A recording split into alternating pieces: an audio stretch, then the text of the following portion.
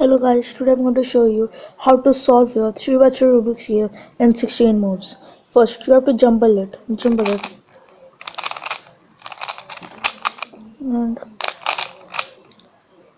so it's jumbled. So now for 16 moves, first you have to keep your top is red and facing you're facing blue and your top is red.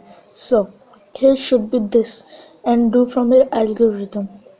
Up should be L, one L front side, one L left side, and blue it should be. Then do like this algorithm.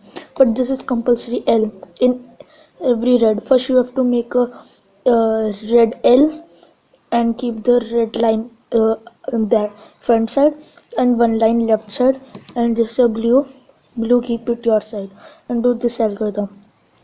U prime R prime. Then turn your cube like this. U R U prime R prime. Then again turn your cube like this. U R U prime R prime. Again turn. Then do U R U prime R prime. So your full 3x3 Rubik's cube is solved. And thanks for watching. And please subscribe me. Please subscribe me and like me. Please. Thanks for watching. Bye.